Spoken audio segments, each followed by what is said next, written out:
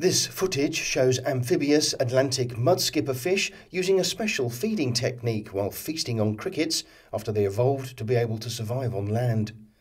The video was shared by the Mystic Aquarium in the city of Mystic, Connecticut, in the United States.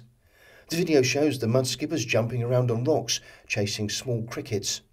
The primitive life form can exist not only in water but also on land because their skin is covered in mucus that stops them from drying out.